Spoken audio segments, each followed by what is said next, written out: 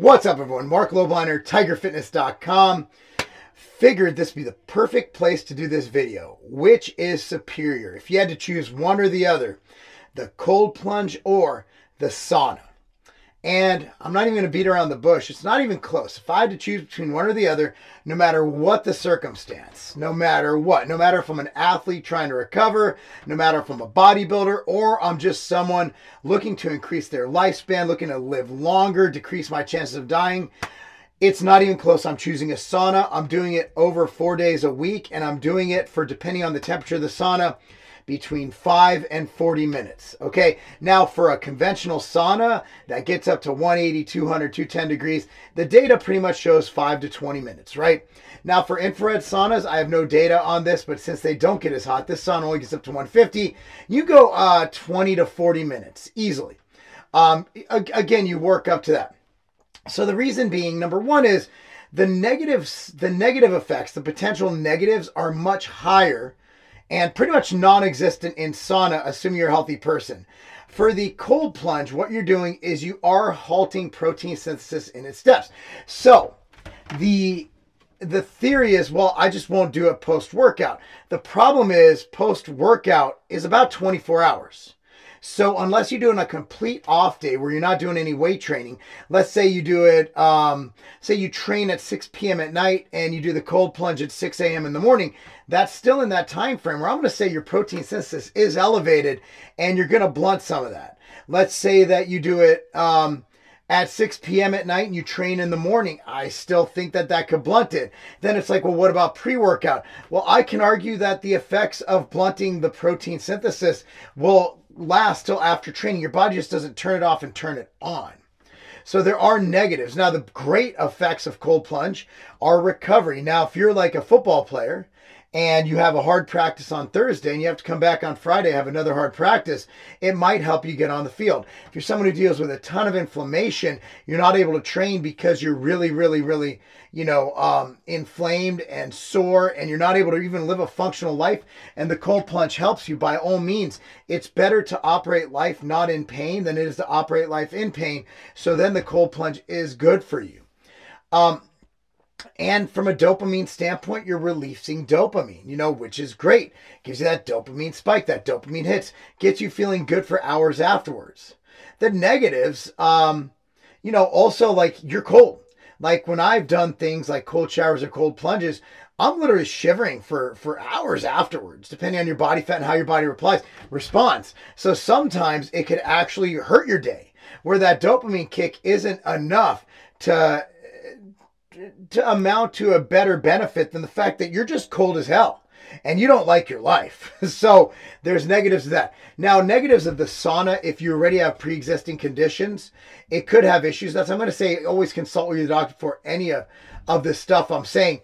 But I mean, the benefits, you look at the studies from, the Finnish countries, right? And you look at those data and, if you're doing 4+ days a week, 5 to, I believe, 20 minutes. Don't quote me. I'm just sitting in a sauna. I have no data in front of me. You decrease your morbidity risk by up to 40%. That means a 40% chance of, a less chance of all-cause mortality. So your chance of dying are 40% less. That's crazy. That's awesome. Benefits on blood pressure. It basically mimics exercise. Heat shock proteins. It burns calories. You're burning hundreds of calories, per hour in the sauna above baseline. So essentially you're doing the equivalent of exercise while sitting on your butt watching Netflix. It improves your sleep. I know for a fact I have a Whoop strap. I wear it on my ankle. There it is. I have a Whoop strap, and I know that the days I sauna, the nights I sauna, much better sleep. Much better recovery, and I just feel better. Helps you relax. Some people are proponents of doing it in the morning. Sometimes that does wear me out a little bit, but it just depends on my overall sleep. I would not ever sacrifice sleep for either of these. So if you have a choice of sleeping or sauna, you absolutely have to choose one of the. I would not wake up early and interrupt a good night's sleep for sauna. I would not stay up later for sauna, but if you could fit it in your waking hours, by all means do it. So the choice is clear. It's not even close. It's not, I haven't even gone into half the benefits for sauna. There's so many more benefits.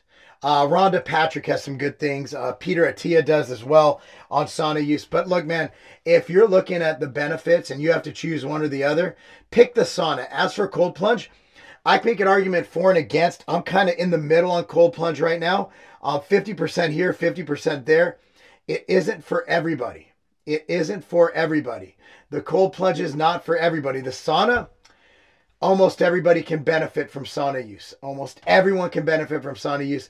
I'd say as close to 100% of people as possible. In fact, if I have someone who's overweight, obese, trying to lose weight, trying to be healthier, I'm going to put them in the sauna. Obviously start really low because their system is already stressed, and then work my way up. So that's why I say, what do you think? Do you have a sauna? I have one in my house. I literally built a sauna room in my house. I love it so much. Do you like the sauna? Do you like the cold plunge? Do you think I'm wrong? Do you think I'm right? Anyway, comment down below. Also want you to know that if you ever need any support nutrition needs, go to tigerfitness.com. That's my website, tigerfitness.com. We have the greatest multivitamin, multi-mineral pack ever created. It's called MTS Nutrition Immortal. Comes out to less than $1 a day. An amazing supplement. Go to tigerfitness.com. Buy Immortal now. Also, MTS Nutrition Machine Way should be back in the next 2 weeks. Really looking forward to that. Have a whole bunch of flavors coming in. You guys are going to love it. Anyway, please comment down below. Commenting down below helps me. Like this video. Interact as much as possible. Share with your friends. And if you're not already, subscribe to this channel. Anyway, thanks so much for watching, guys. I'm Marc Lobliner. That's not a game. You've got to hear this. This is crazy. Ambrosia Planta is now available for 1,200 doors nationwide. Wait, is that the one that I use every day? Yes. That mixes the best, tastes the best, and has the best amino acid profile? Yes, from something that was direct, that people just wanted so bad. We grew into Vitamin Shop, then into Hy-Vee, and now into every single Sprouts across the nation. Look at that, right at eye level, Madagascar vanilla, melted chocolate, and cinnamon. Tammy, which flavor would you like? I would take the chocolate, please. I knew you would. Enjoy. Available now at all Sprouts nationwide.